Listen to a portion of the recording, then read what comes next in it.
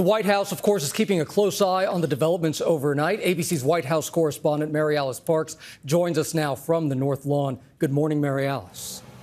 Gio, good morning to you. This moment is a real test for President Biden and the U.S. relationship with Israel. There are, of course, these real concerns about whether this moment will derail any negotiations to get those hostages out and get other U.S.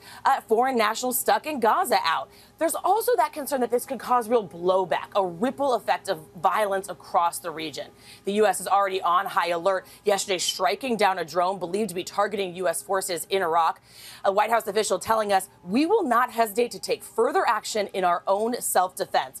Now, President Biden and White House officials have tried to walk a fine line, publicly, privately pushing for a humanitarian pause, telling Israel they are concerned about civilian casualties, about collateral damage, about what exactly Israel's game plan is here. Behind the scenes, pressuring Israel to adopt a more incremental approach.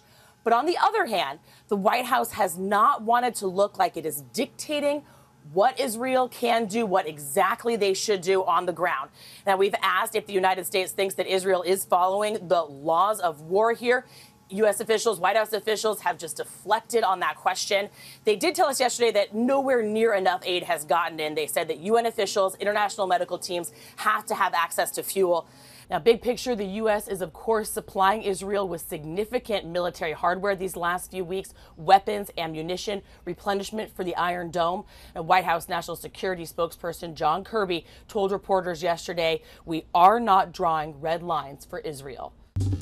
Well, hey there, GMA fans. Robin Roberts here. Thanks for checking out our YouTube channel. Lots of great stuff here. So go on, click the subscribe button right over here to get more of awesome videos and content from GMA every day, anytime. We thank you for watching, and we'll see you in the morning on GMA.